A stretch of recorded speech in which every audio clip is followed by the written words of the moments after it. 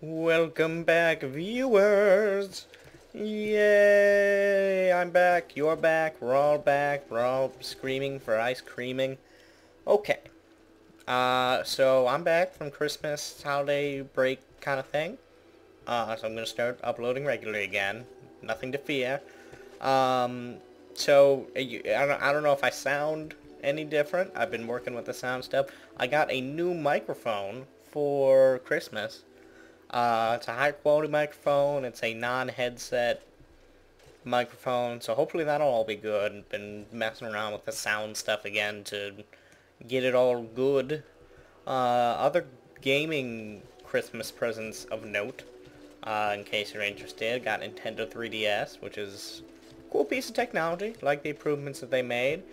And also Star Wars The Old Republic, which I'm having a blast with. Yeah, I know what you're saying. Ooh, JT, the kid who's playing Dragon Age Origins, LP and that.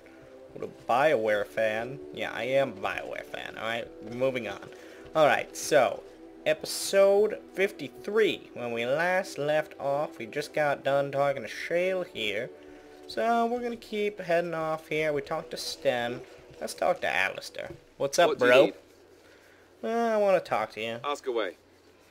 Let's see here. Tell me about the Grey Wardens. Such as they are.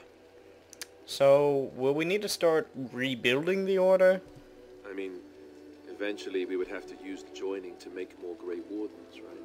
Yeah. But I don't know how to do the joining, or what's involved. I know it involves lyrium and some other magic, and that it's really difficult to prepare, but that's it. Unless we can find out more about the joining, I guess we better get used to the idea that there might only be two of us for now. Until more come from elsewhere.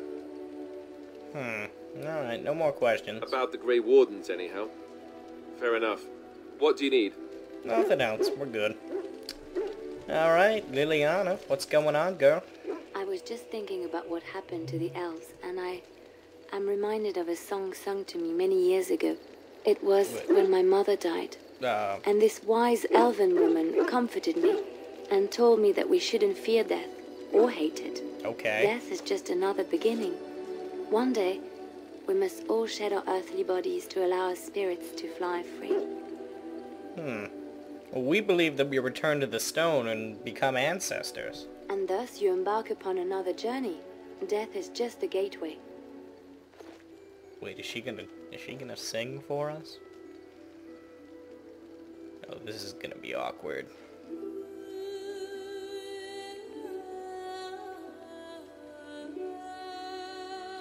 Oh, look at her eyes.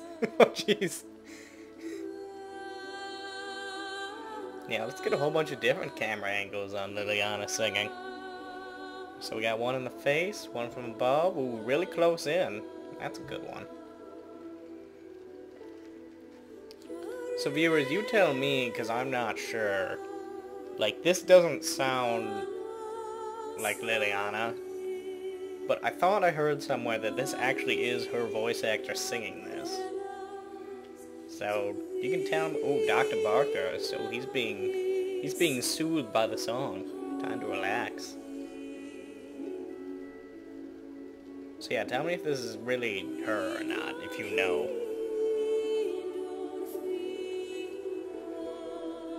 Oh, I hate her so much. What is she singing? Oh, that's so stupid. Oh yeah, serenading me like right in front of my face. I like this. This is good. Keep going. Keep going. Excellent.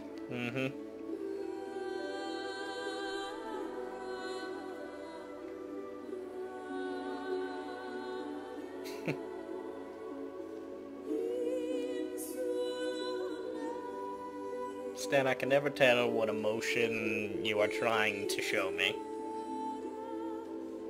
Ooh, let's see Alistair. I want to see how Alistair's reacting to this.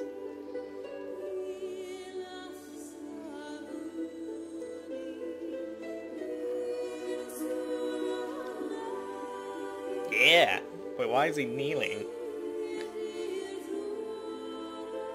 Alistair's totally in love with Liliana.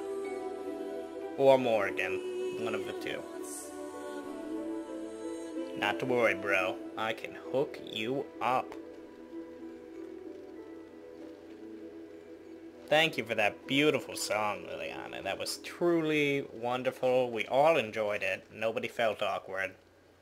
Except maybe you. Wait, I don't even get to say that you did a good job. What is this? Alright, let's talk. Yes? Something you need? Obviously, or I wouldn't be talking to you. Yes? What's on your mind? So why'd you decide to come to Ferelden? My mother was from Denerim, and I consider myself a Ferelden. Mother served an Orlesian noblewoman who lived here when Orlais ruled. When Orlais was defeated, and the common folk began to resent the presence of any Orlesian, the lady returned to Orlais. She took my mother with her. I was born in Orlais, and did not set foot in Ferelden till much later. Mother was always telling me stories of her homeland. I think she missed it. What happened to your mother? Mother died when I was very young. Lady Cecilie let me stay with her. I had no one else. She was quite old then, and she had me study music and dance to entertain her. It is unfair that I have more memories of Cecilie than my mother. Well, what was Cecile like? She Dr. was an Barkers, elderly be quiet. lady, I'm trying to very talk to refined and Liliana. proper. She had impeccable manners and taste, more so than a lot of Orlesian ladies. Dr. Barkers? Cecilie was also kind. My mother was unmarried and with child. It was scandalous. Dr. And Barkers! Cecilie had every right to turn my mother out. She didn't. Strangely, the only thing That's I nice really of her. remember of Mother was her scent. What? She kept dried flowers in her closet amongst her clothes. Small white Ferelden wildflowers with a sweet fragrance. Mother called them Andrastis Grace. They were very rare in Orlais. Viewers, But I enough think I about have that. Let us move on. I think I can give that to Liliana as a gift. Let's remember that for later. Okay. Yes? Something you need? Well, yes. Yes? What's on your mind? So, do you miss anything about Orlais? I miss Val Royeaux. Unlike other cities where the people are the lifeblood and the character, Val Royeaux was her own person, and her people little more than decorations. There was always music in Val Royeaux, streaming from the many windows, quiet refrains and triumphant choruses, and always, floating above that all, the chant, coming from the Grand Cathedral. It was magnificent. It sounds wonderful. Oh, it would take me a day or two to talk about the many splendors of Orlais, her golden fields, her lush meadows. Of course, there are good things and bad things about Orlais, like anywhere else. Sometimes I miss it dearly, and sometimes I'm glad I'm rid of it. And you will laugh at this, but I miss the fine things I had in Orlais. Oh, I'm sorry, I don't mean to laugh. Well, it must have been a big change moving to Lothering. I left behind much, leaving Orlais, but there is more to life than dresses and furs. It is sad that many have lost sight of this. Orlais is very fashionable, almost ridiculously so. But the shoes! Living with those ridiculous trends was worth it for the shoes. What? Oh, I love shoes! When I left Orlais, the fashion You're not was even gonna shoes with respond to delicate that? tapered heels and embellishments in the front. Liliana, A ribbon, you perhaps, crazy. or embroidery. In soft colors, of course. It was spring. Oh, that sounds lovely. I had my eye on a pair my shoemaker was working on. It was covered in pale blue Remember, silk I'm with just amber sucking beads up. on the toe.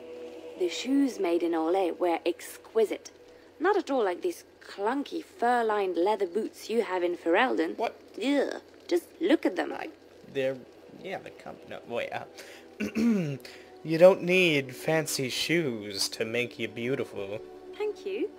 It's kind of you to say so, even wearing these mud-covered horrors. They're not that bad. They're sturdy shoes, but sometimes a girl just wants to have pretty feet. I Oh, know I could what you talk mean. about shoes all day, but we have things to do, don't we? Nope, we could just keep talking about shoes. That's all we really need from life. Alright, let's close out this fine episode by talking to... Quite literally, Dr. Barker's barking away over here. Clearly, he needs a pet. Oh, come here, boy. Oh, who's a good boy? Who's a good boy? You are? You are? Yes, you are. Oh, you're such a good boy. Alright. Well, that's it for episode 53. Join us next time, viewers, and we will continue to talk to Liliana, maybe get a little bit of Morrigan, and then I think we'll be heading on our way again, moving on to our next part of the mission, to defeat the Darkspawn, to gather our army, and all that jazz. So, thanks for tuning in, viewers, and I'll see you next time.